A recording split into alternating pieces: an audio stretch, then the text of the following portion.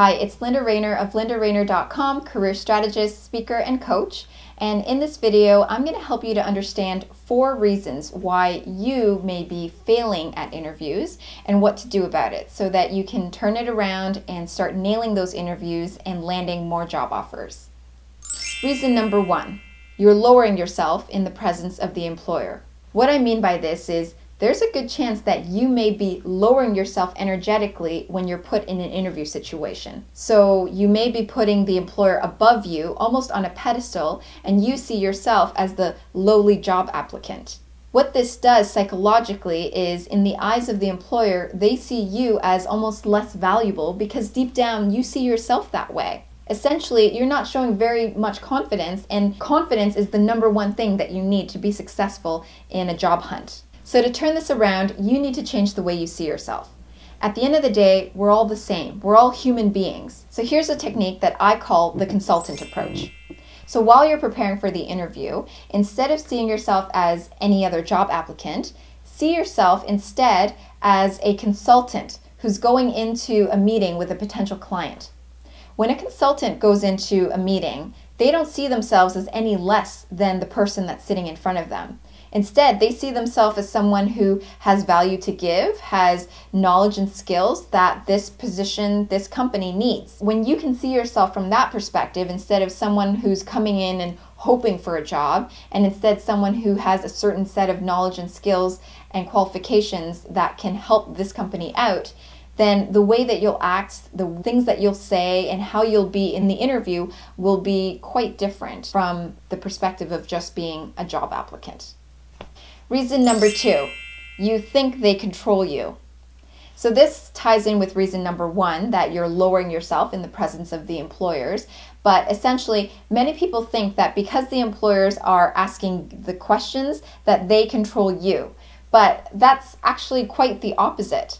What you say and how you say determines exactly how they react and how they feel about you, because you're the one feeding them the answers.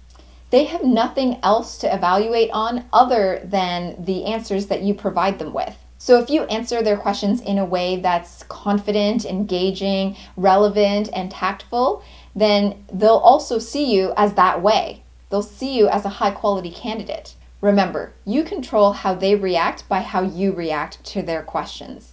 If you can remember that, you'll go a long way. Reason number 3. You're not telling them why you're a good fit every chance you get. A lot of people think that when they're being asked an interview question, that they're supposed to just answer that question directly and leave it at that. But that's not the case. You have to also tie it in to why you're a good fit for this position, even if they don't really directly ask you that. You have to add that on to your answer, every answer that you give. So when answering interview questions, there's usually 2 parts. Part 1 is the actual answer to the question that they've asked you.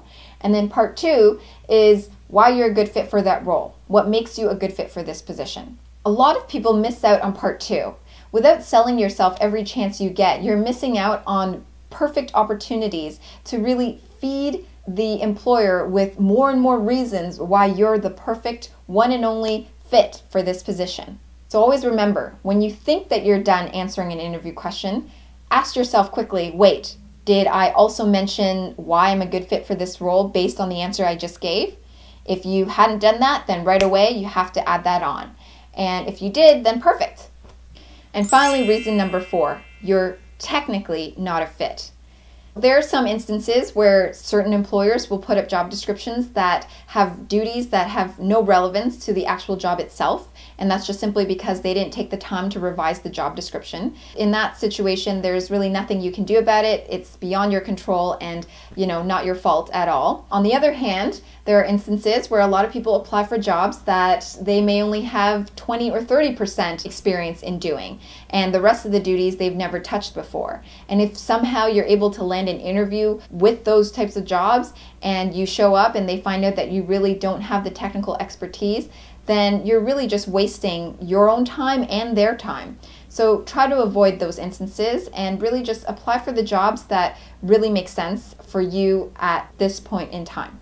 there you have it. 4 reasons for why you may be failing at job interviews and strategies to turn it around so that you can pass your interviews with flying colors and hopefully land more job offers. If you haven't already, then feel free to download a copy of my 10 resume hacks cheat sheet, which will give you tips and tricks on how to improve your resume to land more interviews and ideally job offers.